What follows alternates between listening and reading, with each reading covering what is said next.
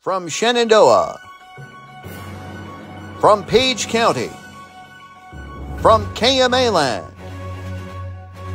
this is KMA News Headlines.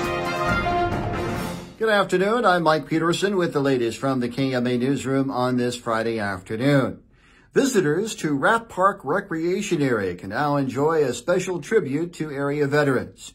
Dedication ceremonies for a new Veterans Memorial take place tomorrow morning at the park located at 1769 Highway 48 north of Shenandoah.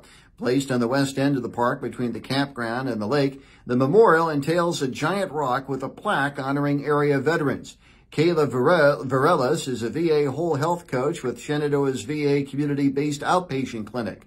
Varelis tells KMA News a local veteran suggested the project in a discussion at the CBOC 1 year ago. Varelis says the veteran felt Rapp Park was a special place for the memorial. He spends a lot of time there for himself. He also spends a lot of time there with his family as far as fishing. They picnic there. They even camp out there. And then he also has other veterans that focus in that particular area. And so they wanted to use that as a memorial for other veterans to visit and really just use it as a centerpiece. 3, 2, 1.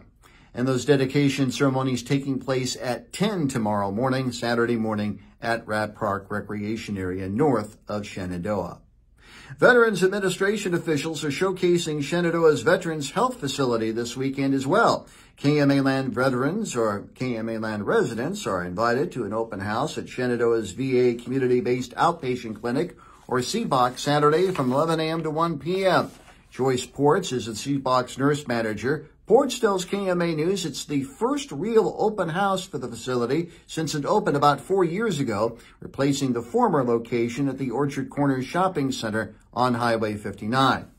State transportation officials celebrated the near completion of an almost 2 decades-long interstate improvement project in Council Bluffs earlier this week. On Tuesday, Iowa Department of Transportation officials, plus contractors, designers, stakeholders, and elected officials held ribbon-cutting ceremonies for the Council Bluffs Interstate System Improvement Program.